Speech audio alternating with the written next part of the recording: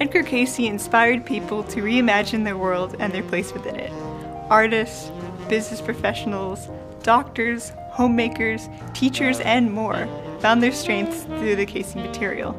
They wrote books, conducted experiments, and hit the road to try to validate the information in the readings and build an international community dedicated to physical, mental, and spiritual health. In this video series, we're introducing you to the men and women who kept the Cayce work thriving.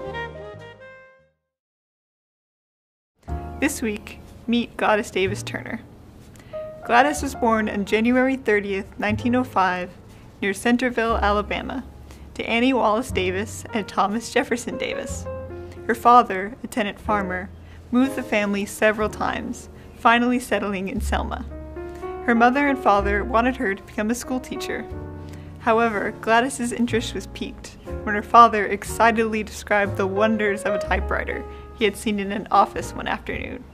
With their parents' approval, Gladys left Selma High School and enrolled in the Central City Business College.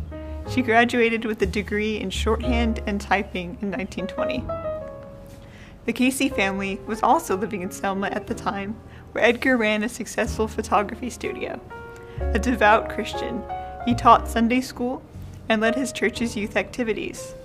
Gladys's sister Mary became friends with Hewlin Cayce, Edgar's oldest son, when she joined Edgar's Junior Christian Endeavor group.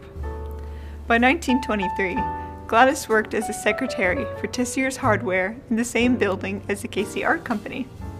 Gladys and Edgar politely acknowledged each other in passing as he climbed the stairs to his studio. It was only in August of that year, when Edgar arranged a group audition to find a new stenographer, that their lives would truly intertwine. Gladys went to the audition as a favor for a friend. She was surprised when Mr. Cayce called her into the studio a few days later and offered her the job. Mr. Cayce was very nice. He just like he always was later. He sat down on the couch and talked to us a little bit, and then I felt very comfortable, there. I didn't feel like there was anything strange about it. I mean, through the whole thing. Nell said to me one time down in Florida, you remember that people were asking me questions, weren't you awed by this situation, they have you this taking dictation from a man lying on the couch, like that. And I said, no, I didn't. And Nell said, why should she be? Doesn't every secretary take dictation from a man lying on the couch asleep? Her official position may have been stenographer, but Gladys handled numerous responsibilities. She scheduled appointments for readings by mail and by telephone. She helped Gertrude Cayce with household tasks and would look after the Cayce's younger son, Edgar Evans, when his parents needed to travel. Edgar and Gertrude treated Gladys like an adopted daughter. She followed the Cayces when they traveled to Ohio, then to the Virginia coast, despite recurring financial insecurity and continued separation from her family and friends.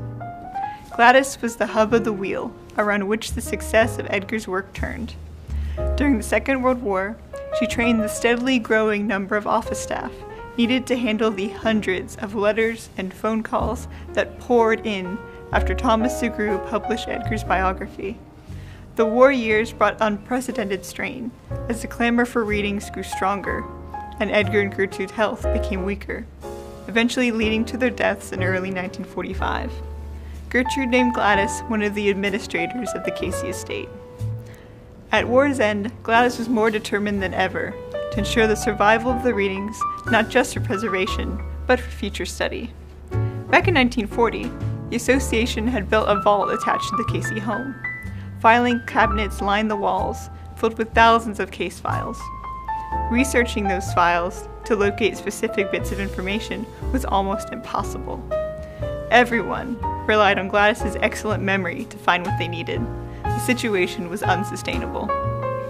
When Hewlin Cayce returned from Europe in 1945, he, his brother Edgar Evans, and Gladys, with the help of Tom Segru, began making plans for preserving and indexing the readings. They established the Edgar Cayce Foundation in 1948, and Gladys was appointed as secretary. Segru launched a fundraising campaign, based primarily in the New York City area, where there was a strong ARE following. Gladys wrote a pamphlet for the campaign called A Sequel to the Story of Edgar Cayce, in which she described how fragile the readings were, even then. The carbon impression was just barely legible in some cases.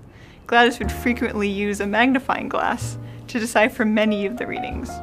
The paper was crisp with age, and many of the copies were torn. The Foundation originally planned to microfilm all of the readings and place copies in several major American cities for ARE members to access. The microfilming was completed, but the network of readings databanks never materialized. The Foundation also raised funds to index the readings. Gladys started building the index in 1947, which she estimated to be a 3-year project. An early Foundation report took 24 years to complete. Gladys's colleagues marked her success in a big way. They celebrated November 27, 1971 as Thankful for Gladys Day, with a banquet in her honor in the Ocean Scope room of the Marshall's Hotel overlooking the sea. Hear ye, hear ye, hear ye! A proclamation. Whereas this is the Thanksgiving season, and whereas Gladys Davis Turner, hereinafter known as Our Gladys, has recently completed the monumental task of indexing the Edgar Cayce readings, and whereas the book Miss Gladys and Edgar Cayce's Legacy will soon be off the press, and whereas Our Gladys has already started her book about Edgar Cayce's correspondence, and whereas Our Gladys will soon be traveling about the country disseminating her very special brand of love and wisdom, we hereby declare and pronounce November 27, 1971, Be Thankful for Gladys Day. President of the Edgar Cayce Foundation, Robert Adrians, and Hewlin Cayce gave speeches commending Gladys's dedication to the work for so many years. What had started as a favor for a friend in 1923 had become the commitment of a lifetime. Gladys would continue to safeguard the readings until her death in 1986. On a December morning in 1949, a letter from Philadelphia arrived on Gladys's desk. Albert E. Turner wrote that he was a Sunday school teacher who was using the Edgar Cayce readings interpretation of the Book of Revelation in his classes. How in the world did he have the nerve? Gladys wrote in her memoir. Hal moved to Virginia Beach in 1950 to join the ARE community and continue a spiritual journey he had been traveling for several years. He became a beloved study group leader on the Bible and found a spiritual home with the local Quaker meeting house. He became close friends with Gladys over his many hours spent researching the readings.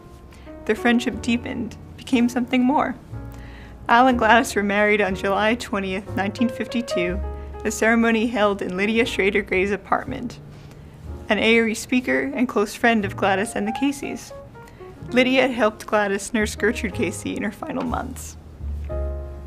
Al and Gladys moved into Glad Niche, the home she had built next door to the Cayces.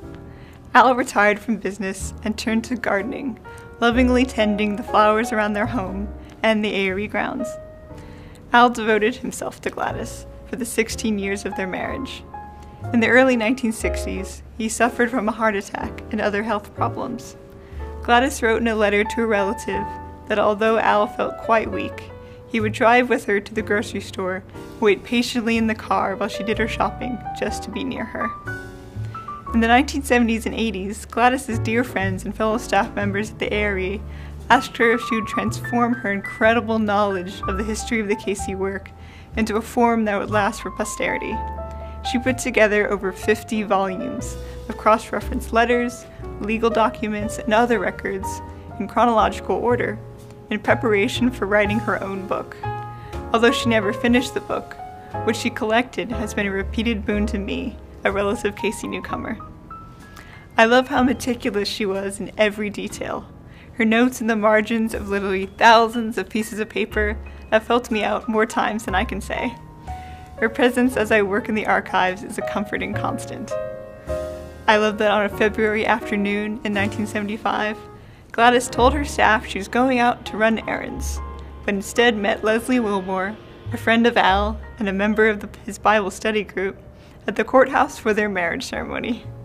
Unbeknownst to the couple, Hewlin had arranged a surprise wedding reception at ARE when Gladys and Les returned for their evening study group meeting. I admire how resilient Gladys was when she lost both Les and Hewlin in 1982, only a month apart. I love how brave she was, how self-driven. I respect the faith it took to veer from the usual course of a young woman in her time and place, to drop out of high school, learn the skills to earn a living for herself, and to choose to work for a man who could not offer material stability, but, perhaps more importantly, connected her to the beauty and mystery of the universe and our place within it.